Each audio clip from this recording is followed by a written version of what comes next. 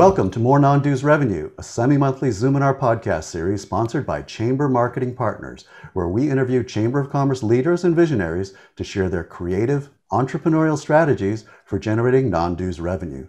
Catch us live twice a month or see prior Zoominars at www.morenonduesrevenue.com.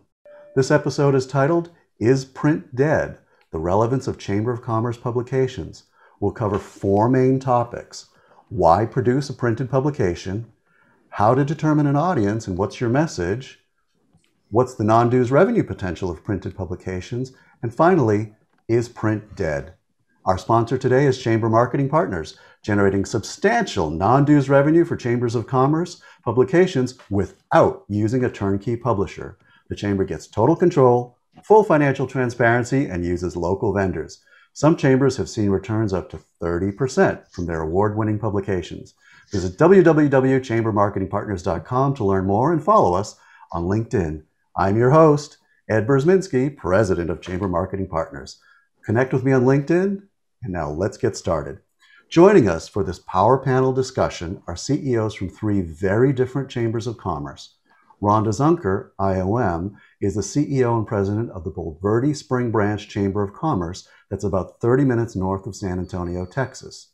Having developed a long-standing business relationship as a former vice president of a bank in the Bulverde area, it was a natural progression for Rhonda to become CEO of the chamber. Stephen Rosansky is CEO of the Newport Beach Chamber of Commerce, an upscale coastal community in Southern California's Orange County. Steve is an attorney, a real estate broker, a former Newport Beach mayor, and city councilman, all prior to becoming CEO of the chamber. Lisa Hermes, IOM and CCE, is the president and CEO of the McKinney Chamber of Commerce in the Northeast Dallas area in Texas. Lisa has spent most of her professional career in the Chamber of Commerce world. So we have a couple of business people who, prior to the chamber, were business people, and somebody who spent her professional career in the chamber world. And now for full disclosure, each of our guests have been clients of Chamber Marketing Partners for many years. And I'm so excited to have the three of you join us on the show. So let's jump right in. I'll ask each of you to first briefly tell us who you are and the chamber you're with. Tell us a little bit about your community. I'll then ask you to answer the same question as it pertains to your specific situation. So tell us a little bit about your community and why you produce a printed publication. Let's start with Rhonda. Hi, good morning and welcome everyone, and thank you for joining us today. As he said, the Bulverde-Spring branch area is a bedroom community to San Antonio. We're about 25 miles north of San Antonio. And we were a nice little sleepy community until a lot of people in the United States decided to find us. About 3 or 4 years ago, Comal County that we're in became one of the top 5 fastest growing counties in the nation. So we have been experiencing some major growth. Some of the old Bulverde-Spring branch was a large ranching community for many years. And so a lot of the old ranches are now being sold and being developed into higher density communities. And so we're seeing a massive growth. We're looking at doubling the size of the city of Bulverde in probably the next 2 to 3 years. So currently we have about 50,000 people in the 216 square miles that we kind of consider our market area. We have a large military population and a larger retirement area. So our average household is in the late 40s, early 50s. With the surge of higher density, we're seeing younger people move into the community. So, but with that, print is definitely, people want something to touch and feel, and it's been very popular in our area. Okay, Lisa, I'll ask you the same question. Tell us a little bit about your community and why you produce a printed publication. Sure. Thank you, Ed. And thank you for inviting me today. It's always fun to get together with other chamber professionals within our industry and be able to share. So McKinney, Texas, we are, as Ed said, we are northeast of Dallas. But if you've been a part of the Dallas-Fort Worth Metroplex area, it's a sprawling, almost looks like one entire city with 7 million people, but it's not. There's multiple cities and multiple counties that make up our area. We are also a very fast growing community. We usually make the list of the top 5 fastest growing cities. We currently have about 200,000 residents, and at build out, depending on density, we're going to be close to 400,000. Our median age is actually a young community. So it's somewhere in the mid 30s is where we typically see our median age for our community. So we started off, we're the county seat of Collin County, which is a very fast growing county. We border Plano, Frisco, if you've heard of those places, Allen. Also very fast growing communities. But we also, as we grew, we started off more of a suburban community with people commuting into Dallas and some of the other major employers. But over time, as we've grown, our employment base has grown. So our largest employer is Raytheon. They have their aerospace and aeronautics headquarters in McKinney. But we also have manufacturing, we've got financial services industry. So kind of across the whole gambit of companies. I know we're going to get more into this about is print dead? And what Ed did not share with you is, I in full disclosure, is that before joining the chamber world in 2006, my background was actually in print journalism. So I didn't know that. I do have a little bit of a affinity towards print, and I do take the Sunday New York Times in print. But I think what we're going to talk about and learn today is that people consume information in so many different ways. And so you can't put your eggs in one basket. It can't be all online. It can't be all print. So is print dead? Absolutely not. It's learning, I think, how best to utilize it and in what capacity to utilize it in your community to make it make sense so that it's meeting the needs of your members, it's meeting the needs of your community, and it's also helping with non-dues revenue. So I guess we'll dive more into that a little bit later. Yes, we will. Thank you, Lisa. Steve, I'll ask you the same question. Tell us a little bit about your community and tell us why you produce a publication. Oh, you're muted. Sorry about that. No worries. Newport Beach kind of slides in between, I think, the other two chambers, at least population-wise. We're about 85,000 residents. We're an old community. Newport Beach was incorporated in 1906. Our chamber actually was formed in 1907, so we kind of grew up with the community. But it's reflective of the area here. We're a beach town to a large degree, very focused on tourism. So restaurants, hotels, and things like that are a major part of business life here in town. We have a big harbor, one of the biggest small boat harbors in the West Coast, which is the focal point of a lot of the community. But it's an upper income community and probably skews a little older than your communities do. It's a wealthy community, high, home. I mean, if you don't have a couple $1 million, you're not buying a house in Newport Beach, basically. And these days, I live in the poor end of town, and I think my house is worth about $1.3 million. So you can imagine. But so yeah, it's an upper income demographic. And then in addition to the tourism, we have a lot of professionals. So it tends to be, attorneys, wealth management, doctors, accountants, lawyers, things like that. And then, we have a good smattering of retail. We have a regional mall in town, Fashion Island, and, a lot of, but in many ways, though, it's a small town feel here. And we like to say that we're a town of villages. And, over the years, these villages have kind of merged together and formed Newport Beach. And so, our chamber is reflective of the community, I think, as far as the membership goes. Why do you produce a publication? Well, the publication, and we're going to cover it, I think, in some of your later questions, but serves many purposes for us. I came here 8 years ago. We were sort of in transition. We had outsourced our publication before to a company that had just done everything, sold the advertising, collected the money, basically just sent us a check, and we really had nothing to do with it. For various reasons, that didn't work out at that point in time. And that's why we came to Chamber Marketing Partners. But we find that whether it serves as our directory, which used to be just a little booklet, and now it's part of a magazine publication. We use it as a handout piece, which I think is important. I mean, you can't give out an email or email a directory if you're standing in front of someone. I was actually with one of the general managers of one of the major hotels in town yesterday afternoon. It was my first meeting with him. He just started in December. And I brought we call it the business guide, Newport Beach Business Guide. I brought a copy and handed it to him so he can see exactly what we're about, what kind of things we do. So it serves as that, almost like a business card in a certain sense. We use it at events where we do an economic forecast event once a year. We'll have last time we did it in person. And, it's a little different here in California. Things are not as in person as maybe as in Texas are.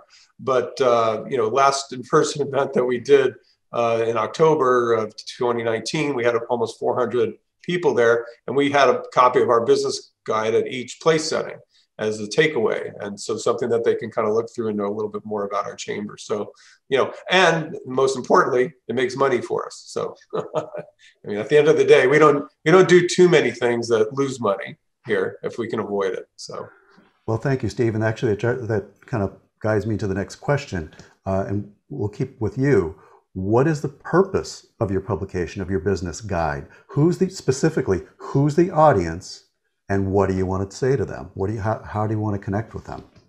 Well, there's different audiences. I mean, we have approximately 600 members now here at our chamber. And so, when the guide's published, each one of them is mailed a copy. All of our advertisers, and many of them are chamber members, we actually open it up to non-chamber members to advertise in there as well. So they'll get copies of it. We print about 15,000 of them and distribute them to homes as well as businesses that are not members of the chamber, obviously, but as a way to provide the advertising value for the advertisers that are there. And also, like I said, it has our business directory in there, so it's a way for our business members to get, if someone needs a plumber or a lawyer or whatever, they might look in there. Just a quick anecdote. A couple of years ago, we sold the cover to a woman who she calls herself the Healing Chef. And honestly, she paid about, I think we charged $6,000 for the cover that year. And I thought, well, geez, she's probably wasting her money. I didn't think she's going to get a lot of bang for her buck out of it. She said she got more clients out of that. She was so happy that she was thinking about doing it again the next year. So it really works. It gave her some visibility that she didn't have in the community. She picked up clients, based on it. And so, it checks a lot of boxes for us. It lives on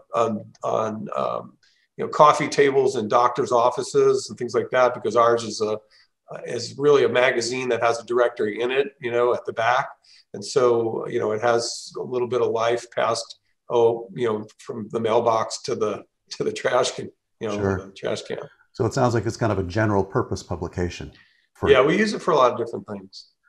Rhonda, let me ask you the same thing. For your particular community, what's the purpose of your guide, your publication? Who's the audience, and what do you want to say to them? We have kind of decided our audience is the people moving into our community or looking at our community. So if a business is looking to move into our community, it's a resource. We make sure that we include, the housing in our area, our education sources in our area. We include things about what's to do, that we're not a big tourist area, which during COVID, we were really excited that we weren't a big tourist area, because those are the areas that have really been hit hard. And we've been able to survive quite well. But we really kind of gear it towards, hey, I'm moving into the area. Back when I was in banking, that was people would come into the bank to open their account and they'd say, tell me about the area. So I kind of drew on that a lot when we did our first guide. When I came to the chamber, it's been 7 years now.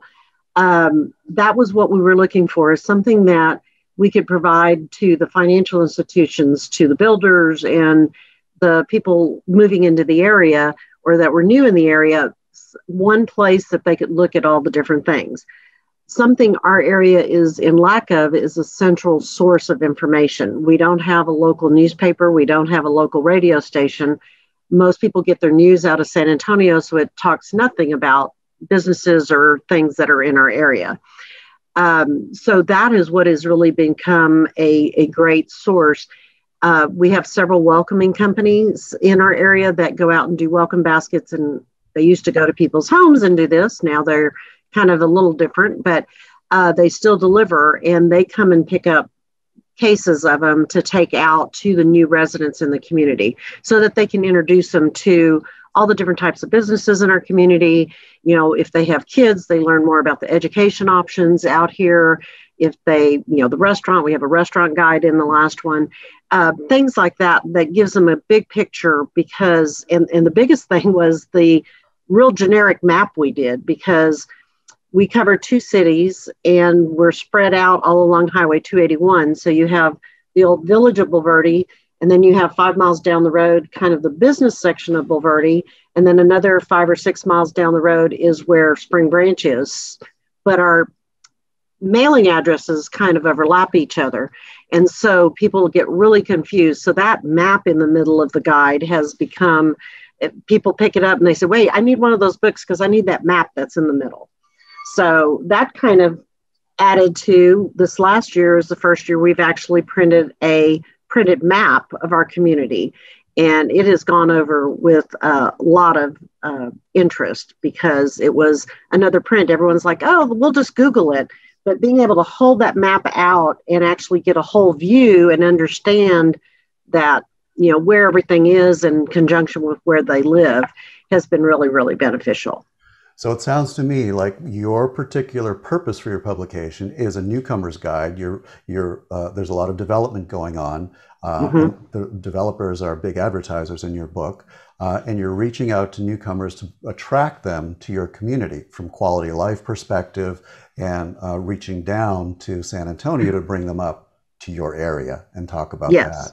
And with businesses moving that are looking to move into our area, we don't have a lot of large business and a lot of that. We have, most of our businesses are small mom and pops, but we also have businesses that are looking to move here for maybe 20, 30, 40 employees, and they're looking for quality of life. And this gives them a great overall look of our community so that people know we do have some walking trails, we do have parks, things like that. So we really highlight those types of things that people would be looking for in a community. And it's all in one place. Lisa, let me ask you the same question. What is the purpose of your publication? Who's the audience, and what are you trying to tell them? Great question, because I think we're very unique in the sense that we used to publish a magazine on a monthly basis. Our chamber actually owned a publishing company for a number of years that was started back in the early 2000s, and then later as we saw that we were trying to compete with where we're a little bit different, Rhonda. We have multiple magazines that are now produced in our community. We have multiple newspapers that reach our community. We actually took a step back from some print publications, but we reevaluated and said, which ones make sense for us to do? We're spinning our wheels trying to compete with a monthly magazine that made sense back in 2006. But in 2020, what makes sense? And so that's how we entered our relationship. I had known Ed before. I'd worked in other chambers where we had published our own resource guide directory. I've used other turnkey type operators as well, but we kind of stepped back and said, okay, what is the purpose? And the purpose is to tell our story as our community, and that it has a shelf life of a year, so that if somebody walks in and they're new to the community, they can, Rhonda, to your point, they can look at and see healthcare, education. What do we have going on from an event standpoint, from a community-wide event standpoint? What's the real estate market look like here? Just all that kind of information that they can have at their fingertips. I tend to see it, back in the day, it was totally our directory, and it was all about getting our members in there and connecting. And I do think that is an important element. But because of the component that we have online where we're able to update that more quickly, I think people really use the guide more from the front part of it, which is the editorial and the display advertising and really showcasing who we are as a community. We've also used it. So we actually deliver, we have a partnership with our waste management company in our community. So we put new resident bags together. That's an opportunity for our businesses to showcase what they do and connect with new residents. And so we stuff 100 a month. And in that bag, we include obviously the resource guide as part of that. But we also use it we work with some of our larger companies and companies that are moving here. And they said, we're trying to we want to bring our employees here to McKinney, and they want to know more about the community. One thing I really kind of wanted to talk about too, and make sure that we got across, was how useful it was, even when companies, and of course our area is a little bit different because we are connected with a lot of other communities like Plano and Frisco. And a great example of this was when Toyota moved their headquarters from California, sorry about that, to Plano, Texas.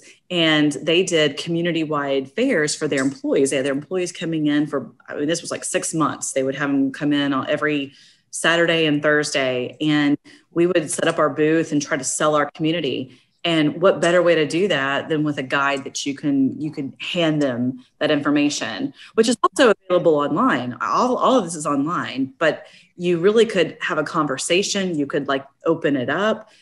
We also print a separate map. And that was super useful because I could get a Sharpie out and start marking places and showing people where things were, and they could get a better visual. And so, Rhonda, I think that's a great idea to include that in your publication, because I think as much as I use my phone to give me directions of where to go, being able to see something in a bigger picture is really important. And particularly with newcomers, if they're looking to move to an area, okay, so I'm moving to McKinney, or I'm moving to Newport Beach, or I'm moving to Bulverde or Spring Branch.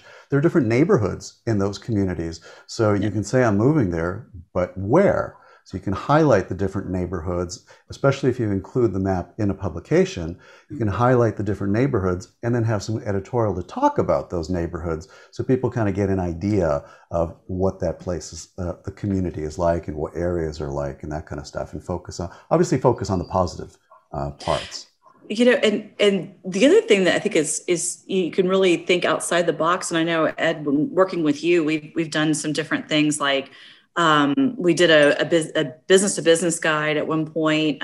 We tried that. We added that into our publication, and we were able to to play around with that. But we also started another publication. So while our magazine, our lifestyle magazine, went away, we started doing more niche publications. And we have a senior services alliance, and they're businesses that cater to the senior population and aging children of seniors. And for 2 years, we tried to do a symposium because we wanted to connect the businesses with the people who might need their services. And we also wanted to provide education and information to seniors. Well, we had nobody coming. I mean, it was just it was just a lot of work with no return. Now we do a senior resource guide in addition. So it's another publication that we produce. We do make some money on it. And it's a way that we're able to get the information in the hands of the seniors where they don't have to show up at an event. So you're able to segment your market even more and create a new publication to target that particular segment of the market and connect with them. Brilliant. Yeah. So we added print back, to our portfolio of what we provide, and took away an event and added print to it. So it's thinking outside the box. Rhonda, I want to ask you, and then I'll ask the others too. With printed publications, a business directory, this just kind of came up for me, a thought. Printed publications, a directory is kind of a dinosaur, just a directory in and of itself. So a lot of chambers that produce publications, particularly those who do it themselves, they fall into the trap of picking up content from the prior edition and just tweaking it. We'll just do what we did last year and we'll do it again. What's your strategy for keeping the editorial fresh and relevant in your guide each time?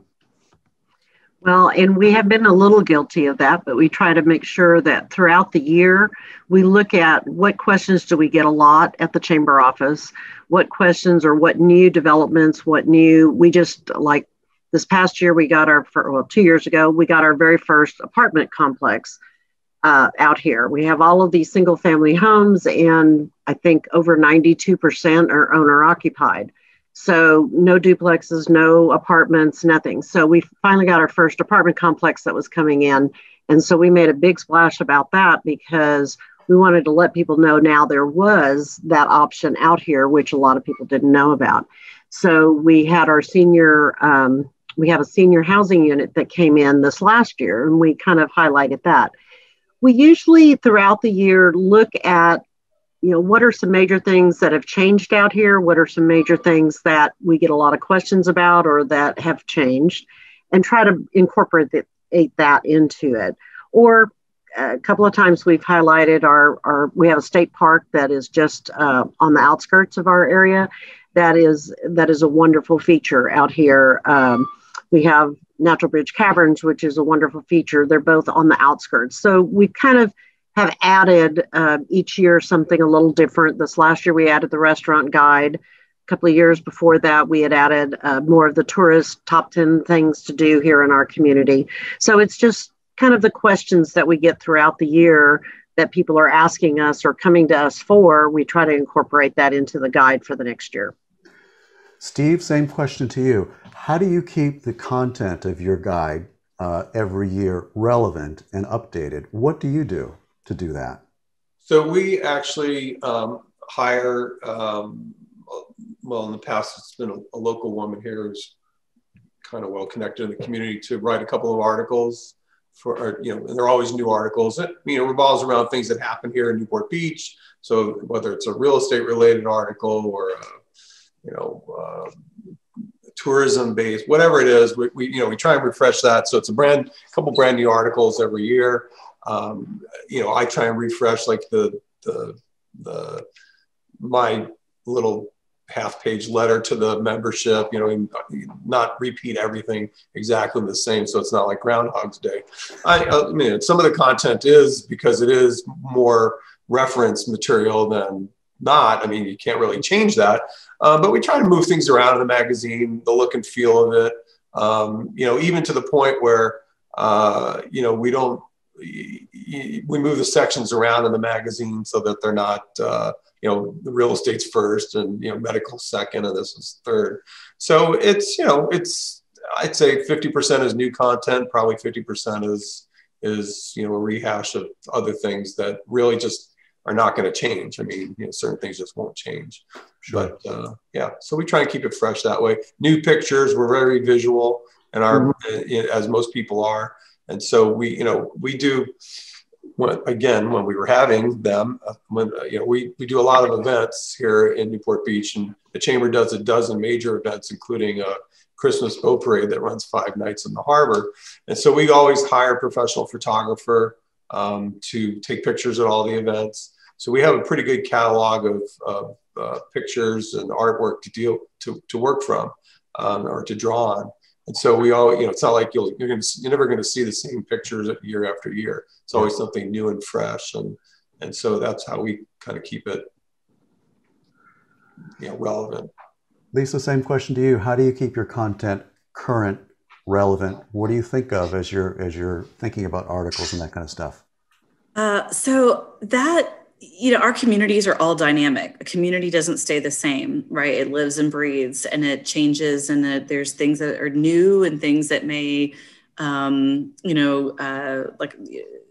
may go away, So the Chamber is the pulse, usually has the pulse of the community. So we sit around, we have an editorial meeting, and to your point, Steve, there's the reference stuff that, it doesn't really change as much. Try to keep that the same, but then again, we use it as an opportunity to tell our community story. And so we can highlight different aspects of that as we know that new things are coming online, or there's something, like when we talked about healthcare. So obviously we want to have the reference material so where the hospitals are and where are they located and where's the emergency rooms and all those kinds of things that are relevant to people who are new to the community or may have been here and there's new hospitals that have been built. But we also want to say, well, how do we highlight the wellness opportunities?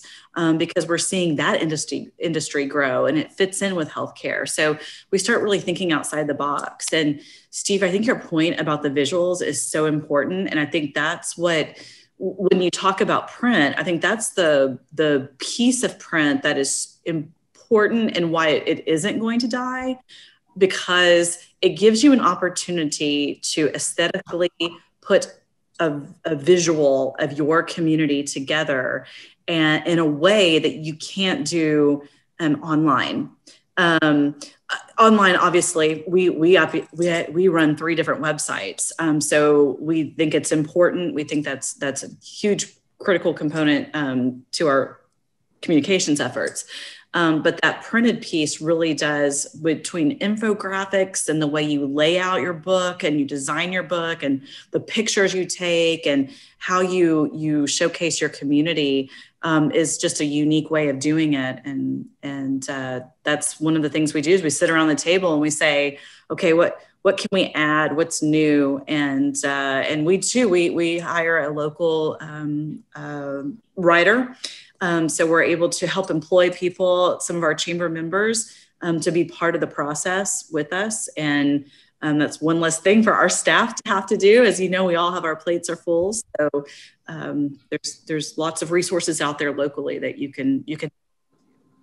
So since images came up, I do want to just share for the audience some of the images from your publications. I hadn't planned on it, but I just brought it up, so I'll share the screen. And then after that, I want to get to the question that everybody's kind of wondering about is how important and how much non-dues revenue are we generating here? So in the meantime, let me just get this here, sharing this so I can share.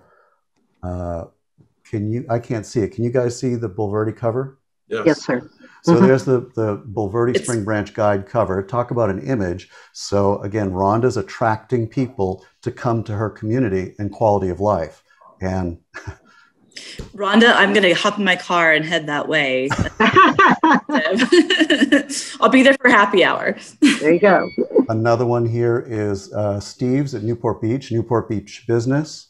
And you've got the healthcare industry. So you've got Hoag Hospital here, and you've got some of the doctors and officials at Hoag Hospital. And this actually publication went back into sales during COVID and completed and delivered during COVID. And actually all of you guys did that.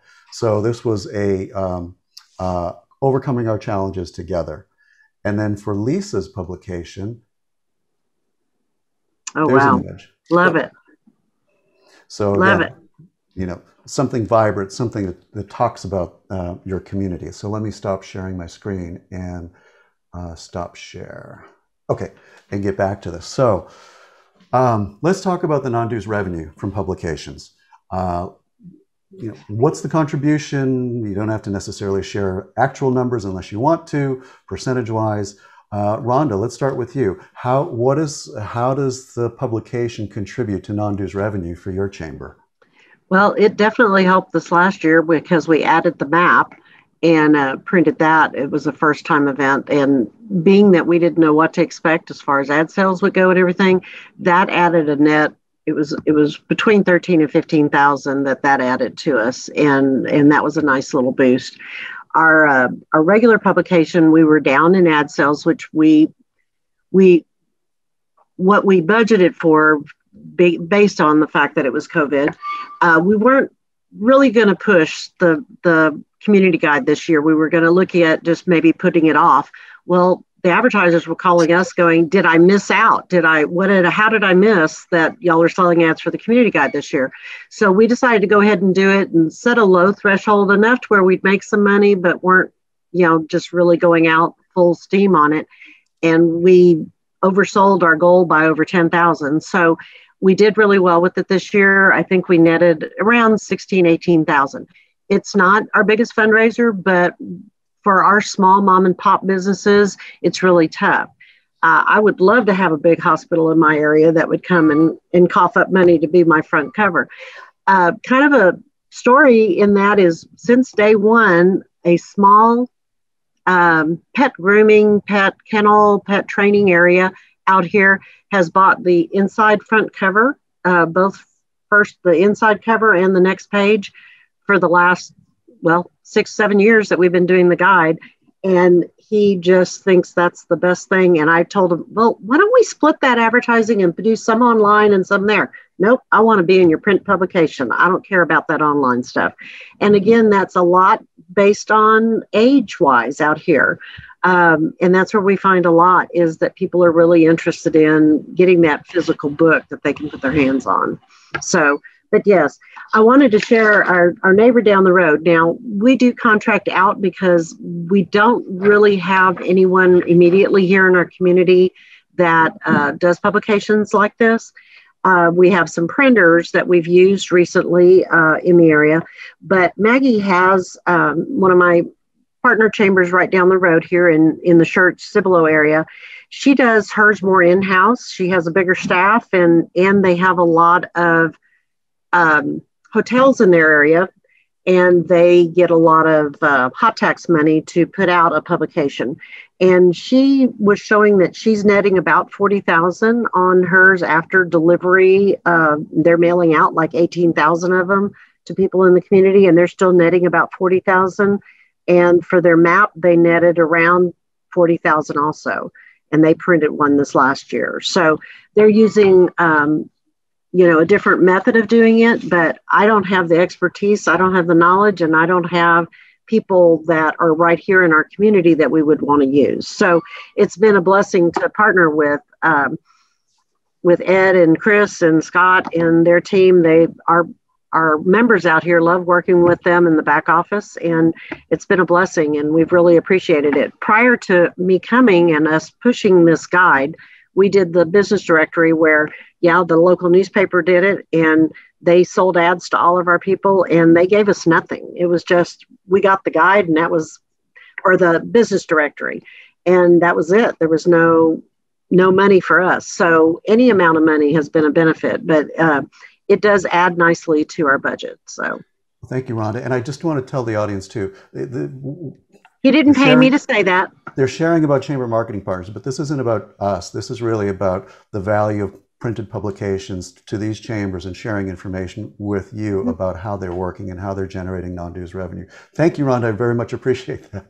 But Steve, how important is the non-dues revenue from the publication to your chamber? What does it contribute? And, how does it fit in for your budgeting? I'll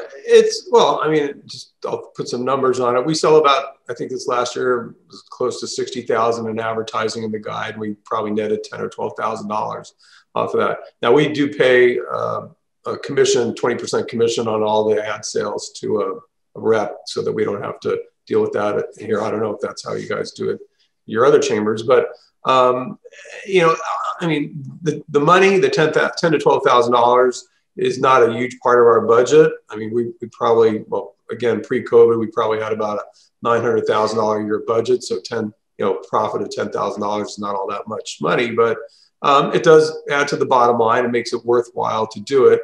The guide, as I said earlier, checks a lot of boxes for us. So, like when we made the decision to move forward this year, and Ed and I talked about it, and I said, well, what's the break even on it? Because I wasn't even sure people would pay, this is back in April when we were shutting down. And I'm thinking, like, who am I going to sell ads to? These restaurants are closed, and these hotels, I still have a hotel in town that hasn't reopened yet. So who are we going to sell these ads to? But again, people were calling, and we had some pre-COVID commitments already. And so I said, well, if we can at least just break even on the thing, let's go ahead and do it. And as it turned out, we did pretty okay on it. I'm very pleased with the result. And so, as long as it's a minimal effort on our part, the money is obviously important, but not the most important thing. But I think in the 6 or 7 years I've been involved with it, we've never lost money on it. We've always made money. So it's, you know. Lisa, how about you? How important is the non-dues revenue contribution? How does it fit in? And if you care to share, how much does it generate for you? Sure. So any non-dues revenue income is more than welcome at our Chamber of Commerce. So last year, I was looking at our numbers from 2020, and in the way we published the beginning of 2020. So these numbers would have been more reflective of people securing ads in 2019. But we netted, we were a little over, it was like 73,000 in income, but the net was about 14,000 and some change. This year, Ed, as we talked about, we were kind of in the same boat as both of you, and you were saying, do we go out? What are people going to spend money? What is the temperature like out there in our economy? And we're actually over budget right now in ad sales. I was very pleased to see the number, and we're not done yet. So I think this year is going to actually be more profitable. And when I looked at across the board, when I think of our non-dues revenue from print, I include the community resource guide, which is our largest one. That's, like I said, last year was about 14,000. So that's somewhere in that ballpark. Our map will net anywhere between about 65 to 10,000 a year. And that we use a different company and they do a turnkey operation. So they have a person who comes in and sells, and there's very minimal work to our staff. So while we could take that on in-house, that's also adding more to my staff, and I have them focused on other areas of things that we're working on at the Chamber. So we felt like bringing in an outside company that we know and trust is good. And our senior resource guide is probably the one that makes the least amount of money, but it helps to generate new members, right? So, and all of these actually do. So there's last year, our senior resource guide netted about almost 4,000. So it's not, I mean, like I said, I will take all of that. But I think there's a hard amount of the dollars that come in, but then I also think about what else that we're getting from that, because when I'm going and talking to a large company that's looking to up, they want to know what we provide as a service to them, and their HR department says, I need lots of community resource guides because I'm not coming to your weekly networking event. I'm trying to get employees here and find places for them. So they see that as a resource. And so they up their membership with us and they find value in it. So I think there's like what you make, and then there's also the ancillary income that you could potentially make because you're adding so much value to your community and to your members. So you touched on something that you made me think of. Since each of you are doing your publication, quote unquote, in-house using a project management company, so the revenue is coming to you guys, the ad sales revenue is coming to you guys rather than to an outside publisher. Have you been able to leverage membership levels or president's circle or chairman's circle to layer in ads into those sponsorships so that there's not, going into their pockets multiple times throughout the year? Have any of you been able to leverage an ad into your chairman's circle or sponsorship levels? Lisa? Yeah, so I'm happy to take this on. So our highest level of membership at our chamber is 10,000, and that's our chairman's circle. And a part of that package is that we have in the section that's about business, we give them an opportunity to have a picture and a write-up. So that's part of, it's not, I guess it is like an advertisement, right? They can still purchase an ad on top of that, and some do, they choose to do so, but that's also layered into the guide because we also see it as it's telling the story of our business community, because those who are investing at the highest level, both our chairman's circle at 10,000 and then our sustaining partners that are 5,500, they also get a smaller write-up and a smaller picture, but they're also involved in that. And I think it also shows the vibrancy of our community. In addition to, it helps to sell that membership at a higher level. Rhonda, how about you? There we go. We have tiered levels, and each level comes with a certain amount of dollars that are allotted for advertising and dollars allotted for sponsorship. So those are kind of my give me's, and there's a couple of them that go in ahead and commit at the beginning of the year for the membership level, because they know they're going to do a community guide ad and they just get some other perks along with it. So they go ahead and commit and put that money in. So yes, it does help with kind of maintaining and developing those relationships, because they're looking at it going, well, if I'm going to give you this money throughout the year, and it makes it so much nicer because I don't have to go and ask for more money each time. We get them to commit up front. Our top level is our platinum, and it's 10,500 or 750 this year. And they get like 2,400 in advertising dollars that they can use however they want to throughout the year. And so most of them are doing a full page ad in the guide, and that's taking 1,000 of that money already. So that just opens it up. And then it's easier when we have something else come up. I just call and say, hey, you want to use $500 of that money for this or that? And it works out well. So it has added a benefit for members to come into some of those levels. Plus we feature a page that just features our top advertisers or our top sponsors. Makes sense. Steve, I'll ask you the same question, and I see that there are questions coming up on the Q&A.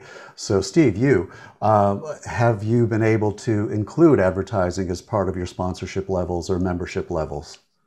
We don't do that actually, and only because many of them are like, we have a leadership circle as well. Our top level now actually is 20,000.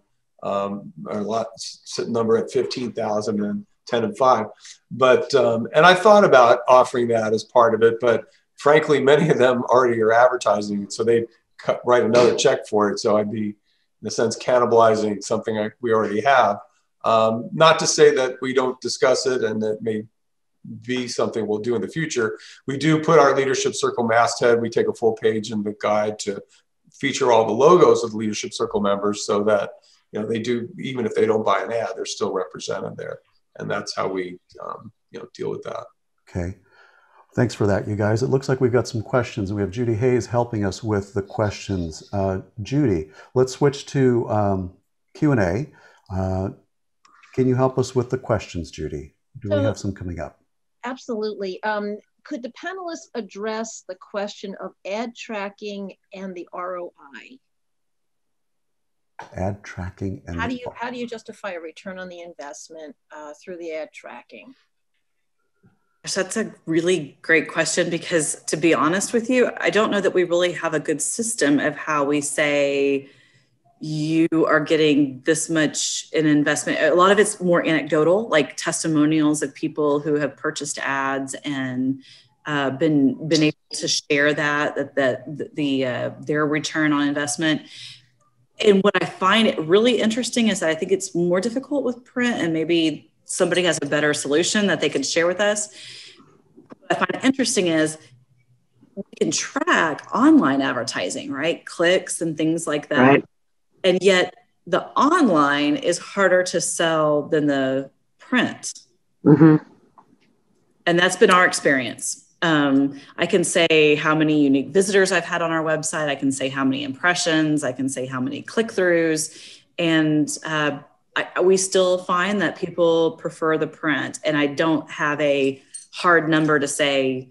I can tell you where we're distributing them. I can tell you how many. I can tell, I can share all of that. But yeah, so if somebody has a better answer than me, please chime in. No, we've had the same question, and we've had a couple of them that have put a comment on their ad stating that if you share that you saw this ad in the guide, you get 10% off or whatever. We've had a couple of them do that, but the majority of them don't. And most of them, they understand that you've got to see something more than one time before you're going to act and buy on it. And they realize that it's just one more in their whole package of a marketing and advertising that it's out there with. So we haven't really had anyone. We've had a couple that have said, oh, well, nobody ever saw my ad there, and I didn't get anything from it, and not renew. But they're ones that advertised in one place and that's it. So it's really, we promote it as part of their marketing package as one more place that they're going to get in front of newcomers coming into the community. Steve, your thoughts?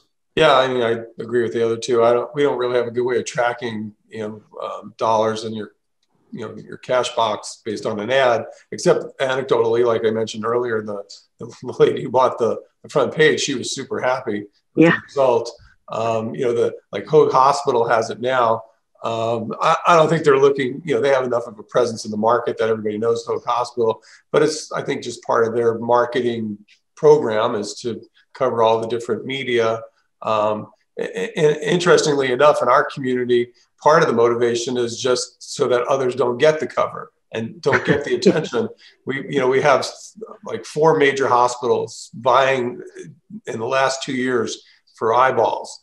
And there's one newcomer that came in and started spending crazy money all over. And so the other ones had to up their game. So I've already sold the cover to one of the other hospitals for the guy that's not going to probably come out until September. And they paid back in November for it, just so that they could lock it up.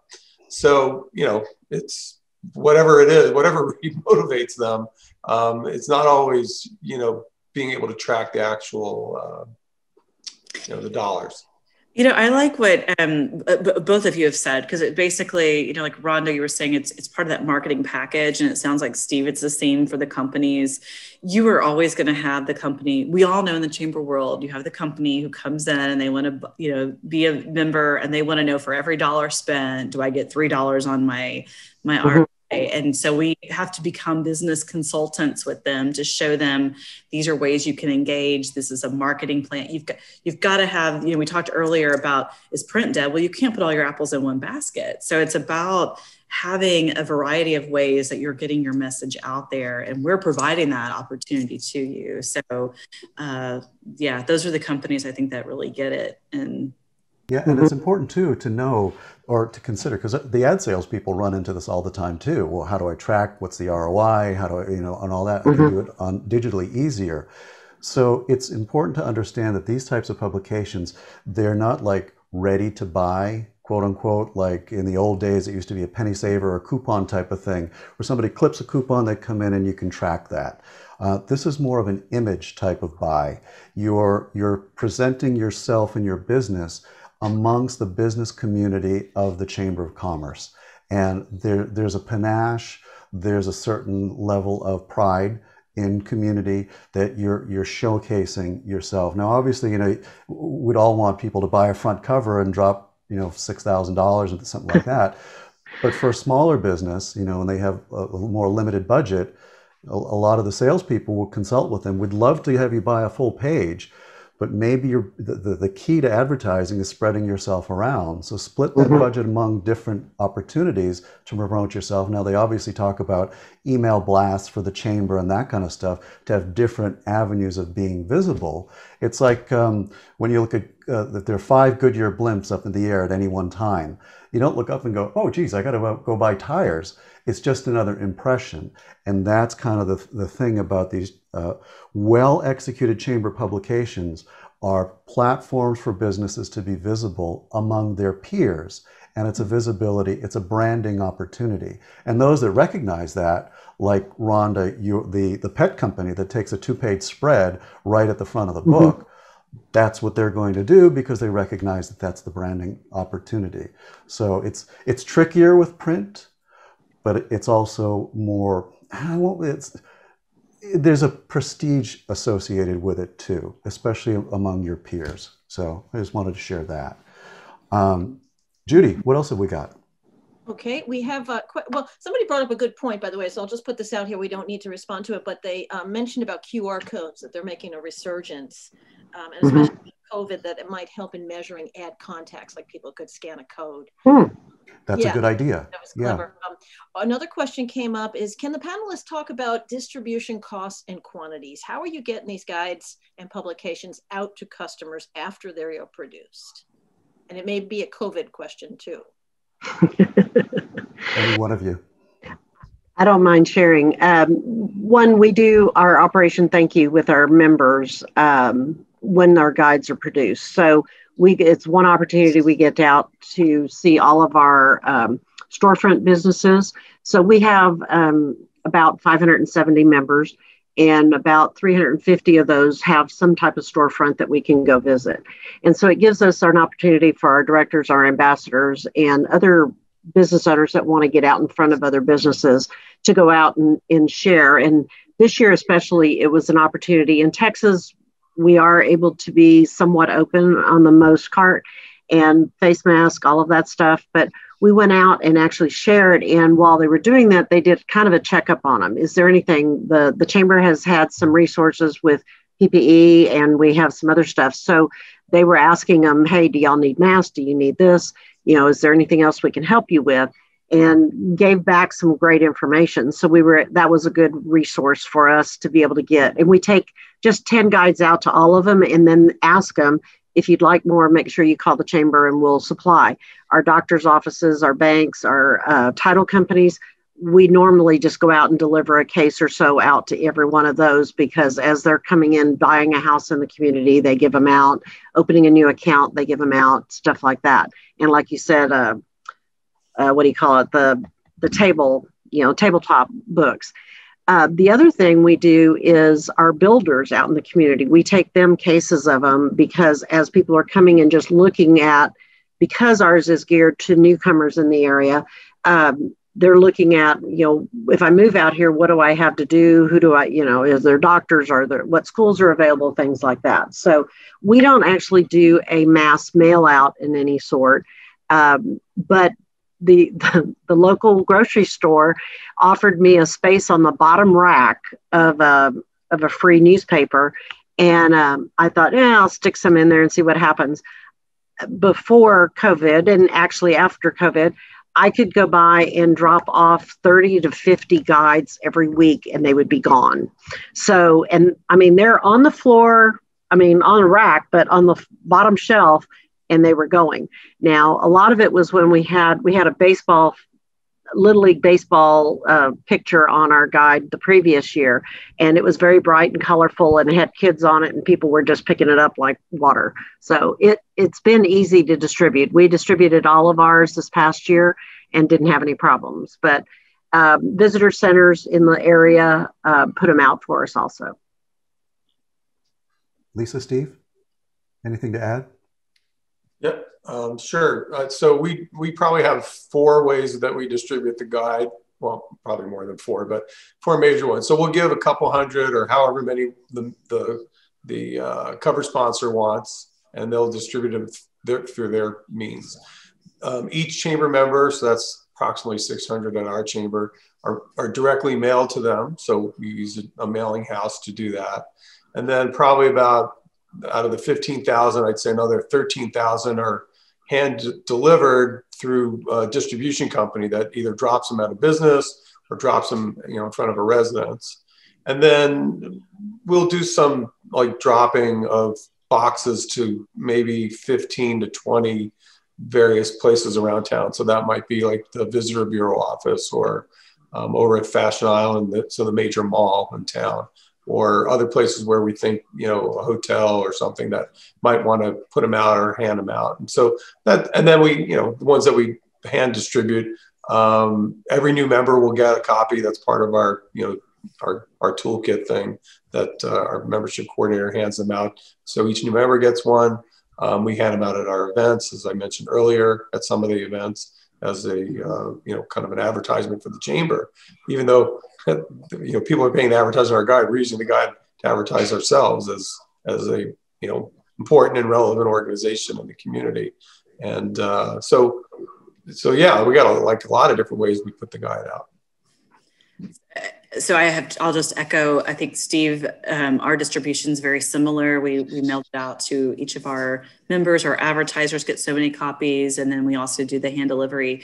and I know Ed was clear to us not to promote Chamber Marketing Partners, but one of the benefits of working with them is that they're able to not only bid some of the distribution costs, the mail outs, the hand delivery with our own people in our own areas and our members, but they also have a larger network of printers and distribution houses, so that we're able to get a lower price point. We have that ability to have more options when we're doing that bid. And so that's been really beneficial. And Rhonda, to your point, we also give them out. So we email all of our realtors in town and we say, hey, the guides are in, periodically we'll say, come pick up a box, because they'll take them to open houses.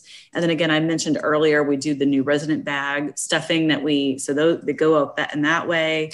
And then it's thinking outside the box. Like we have, we were the host of the NCAA Division II football championship game. So it's like, okay, let's work with getting a copy to all the people who are coming for that. And now we also will be hosting the Byron Nelson golf tournament. So just another avenue for people who are coming in that we can distribute them. So we do the traditional ways, and then we look outside the box and say, well, where can we push this out to more people? They had asked quantities, and I didn't include that. We had been printing 12,000. We reduced it to 10,000, but we'll probably go back to 12,000 next year. Steve, Lisa, what do y'all print number wise? We're at 15,000. Okay. And, I'm trying to remember, Ed. I think we cut it down. I want to say, was it 10,000 that I think we're at 10,000. Yeah. I remember correctly.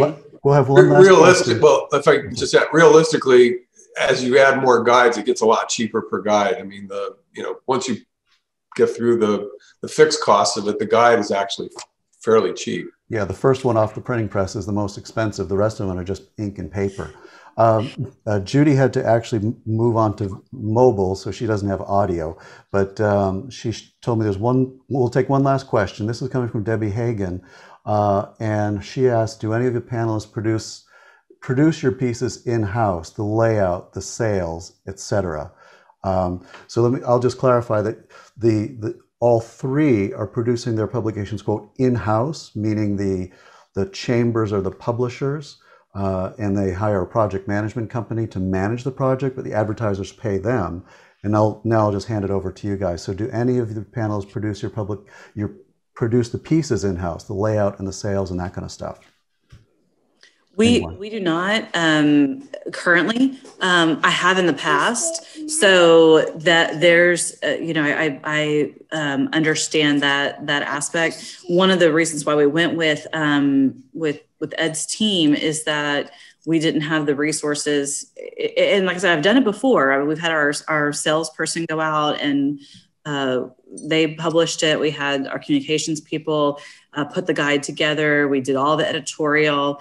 And you can do it, but it just realize, as you all know, we're doing a lot of different things. And so if that's your area of expertise, you can go down that path. I've also used a turnkey publication where we gave up a lot of the control of some of the editorial and the layout and design. It was way more turnkey. And for us, that didn't really work. So having a hybrid of being able to, to work with Ed's team, we have a lot more control. We sit down, we talk about editorial. We have someone on our staff now who his skill set is writing. So he took on more of writing the articles. So we can kind of take on as much as we want or as little as we want. In this, with our relationship with Chamber Marketing Partners. So I don't know if that's helpful or not, but for us, it seems to be the best way to go, because we get kind of the best of both worlds, that we can have a lot more control of what the guide looks like, but yet not have to have all of the workload on our staff. And with Rhonda, you're a little different because you do sell your ads yourself. We did.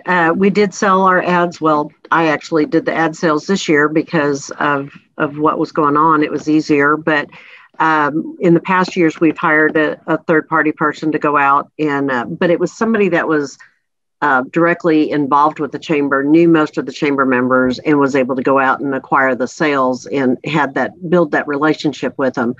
But we do that. But like with Lisa, we pretty much control. We work with the writers. In the past, we haven't had anyone in the area that really had that skill that was a chamber member in writing stuff. So we've outsourced, and the people that Ed and them find, I would have thought the lady had lived in our area. She told me things about our area that I didn't even know, because she goes out and really scours the internet and finds out. I was like, where's this place? I didn't even know that existed. So it was great to have an outsider see our area in a different light, but we have total control over what ends up being said and done. So it was nice, because she'll send me, and I send her people to call and interview and things like that. So yes, we do it in-house because we have our finger on every stage of the game. And even when it gets down to printers, they might find a printer that's a little bit cheaper for us. But if we have somebody that we really want to use, we still control all of that, knowing what our costs are going to be. And so we don't, I only have one other full-time staff person, part-time membership person, and a part-time office person. So I physically I have no knowledge of putting a book together like this. So that was when we went into it. It was like, I don't have the skill set to do it. I need help. I've gotten more confident in doing things in the last couple of years, and, talk back to Chris and Ed sometimes, but, it's a mutual game that we play. Yeah. And Steve, you have the capabilities on staff, but you don't do any of that stuff on your own. You do a little bit of writing on your own. Is that right? Yeah, I'd say I do more editing than probably writing. So, like, for instance, we'll hire out the 2 main articles, and then I'll get them, and I'll edit them down to whether it's grammatical things or even just maybe the focus. I want the focus to be on a member, or add members in, because of why not? I mean, it's a free, and it doesn't cost us anything. The member appreciates it. So things like that, or usually we'll come up with the ideas for the articles and then hand that off. Some of the more reference style stuff, we do the editing. Here we'll just I'll just take a day and just go through it, because it's not my favorite thing to do. Probably has delayed our publication in the past, just because I can't, wrap my head around actually doing it. But so we do that. We work with the team to, get the directory shaped up to the point where we can hand it off, and it can be, word processed into the publication. Ad sales, though, we generally don't do. As I said, we hire a woman who's done it for us for several years now. She's pretty, I prefer it because I could probably sell the ads myself. I know all the chamber members, and I could start making calls and save the 20% commission. But, she does a lot of the follow-up too. She makes sure we get their copy, we get the payment, this and that. And so if I don't have to deal with all that stuff, I just assume not, I'd rather just pay her to do it. And it's one less thing on my plate. And she, seems to do a pretty good job. Occasionally I'll feed her a lead, or someone will say, hey, I want to buy an ad. I'll say, okay, well, here, call this, our sales rep. So it's, but as all of you have said, we like the idea that the money comes into the chamber so we can control the funds. We do keep, editorial control to the extent that we want to. At the end of the day, it's a collaboration and a quality product that we're, proud to send out to our membership and to the public. So. Yeah, we do we're very similar, Steve, in how we do ours. We actually do have meetings with our sales, with our sales team on in-house, with the people who are selling advertising through CMP. And that's been very beneficial too, because, we have new members who are joining. We know our members, but we just don't have the bandwidth to do all of it. And of course, we push it out there too when we're meeting with members. this could be really beneficial to you, and then we'll funnel it to the right person. And the other piece that I liked is that so when an ad is sold, the way that we do ours, we have 2 salespeople from CMP. When they sell an ad, they create an insertion order that goes to our own accounting.